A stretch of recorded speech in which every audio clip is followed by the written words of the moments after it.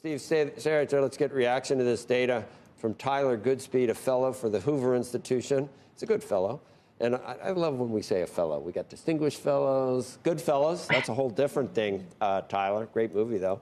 And former acting chair of the Council of Economic Advisors, and Megan Greene, global chief economist for Kroll. The initial reaction, it was a little bit muted, Megan, but what would people that want a kinder, gentler Fed, what are they trading on today? Anything in there for the kinder, gentler Fed people?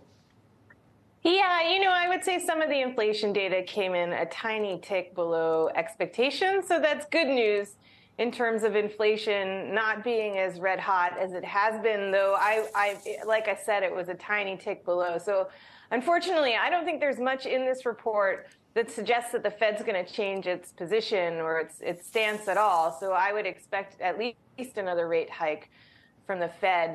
The real personal spending was down a bit, so you could argue maybe demand is down. That should be on the margin disinflationary, but it was right in line with expectations. So I think that the Fed's going to continue to hike full steam ahead, at least one more, maybe two, depending on data we get further out on how much the recent financial instability we've had actually impinges on growth, so actually kills off confidence. And the March confidence data was incredibly strong, so we don't have much evidence of that. And also that the banking instability will really stem loan extension. And there we just don't know. It could stem it a lot, in which case that would be a big headwind for growth, but it actually might not stem loan extension much at all, in which case the economy is still pretty strong.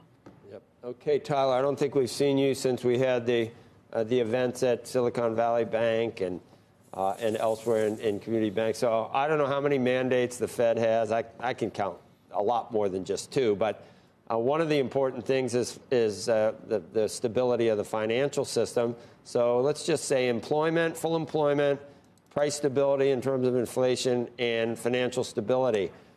Should any of them take precedence right now, or should it still? And I guess I'm asking you, should inflation still be the most important thing for the Fed? Well, I think it is a dual mandate, so it's maximum sustainable employment and price stability, and insofar as financial stability impacts full employment, then they need to care about financial stability.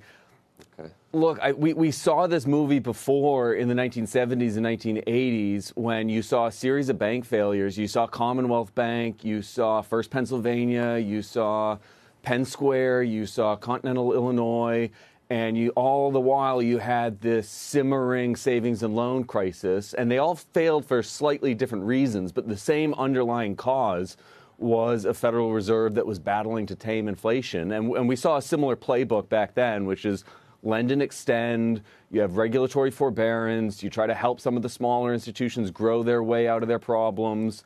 And there was a lot of sweeping problems under the rug until we get to 1986 and a full-blown savings and loan crisis. I kind of suspect that there will be a similar fudge today in that they'll continue, as Megan said, they'll continue to the fight against inflation, but not quite enough to get price stability. They'll continue a fight to achieve financial stability, but in so doing will sweep a lot of issues under the rug. And we'll generally get a policy fudge with a lot of policy working at cross purposes. With one hand, they'll be doing QT. With another hand, they'll be increasing the money supply.